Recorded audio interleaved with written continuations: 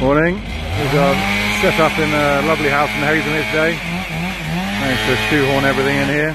The lorry's set up on a bit of a slope with some feet jacked up a little bit there.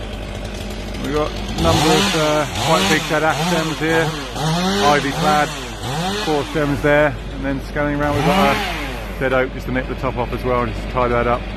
Various other things to do here today as well, some grinding and some hedge felling, but lovely day for it. Here we are, 1.5 hours later, all of those ashes on the ground and chipped, and just starting to load the timber. Should get most of that on with a bit of luck. It's a bit of a mess at the moment, but then we'll move on to the dead oak. Here we are, another hour later, dead oak gone, a lot of timber loaded up. I was just in the midst of putting the frame back on the back of the lorry. But yeah, good morning's work. 4 big ash stems, big dead oak.